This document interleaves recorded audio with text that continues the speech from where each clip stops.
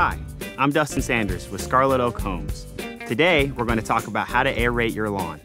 Aeration is one of the best things you can do to keep your lawn looking green and healthy.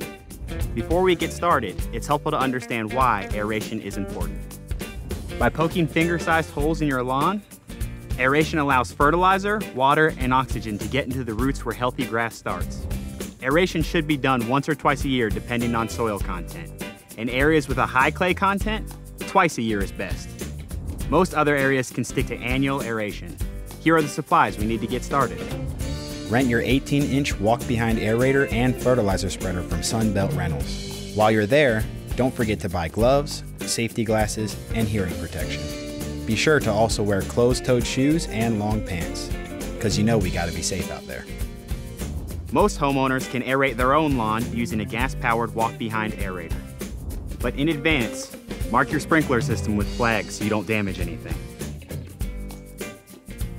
I also recommend mowing your lawn so the tines on the aerator penetrate properly, as well as watering before you start to help soften the ground. Now start the engine of the aerator, raise the wheels, push down on the handlebar so the machine weight can drive the tines into the ground as deep as possible. Pull back the drive lever and we're ready to go. Go back and forth over the lawn with the aerator. You don't have to go in straight lines, but you do want to get as much coverage as possible. When you are done aerating, you will have thousands of little plugs all over your lawn.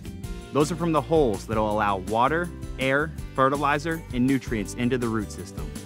You don't have to pick up the cores. In fact, the cores will actually break down and decompose over the next few weeks. Reseeding after aeration is good practice. The seeds will mix with the deteriorating plugs and have direct access to the holes in the soil. Be sure to water frequently after aerating and seeding. The seed should stay moist at all times. Depending on the rainfall, daily watering is probably a good idea. Be patient, as the seeds need at least 21 days to germinate. Stick to a regular watering schedule and you will soon have a lush green lawn. Time spent aerating will definitely pay off in the springtime. Your neighbors are sure to be jealous. Rent the tools for this project and plenty of others at Sunbelt Rentals.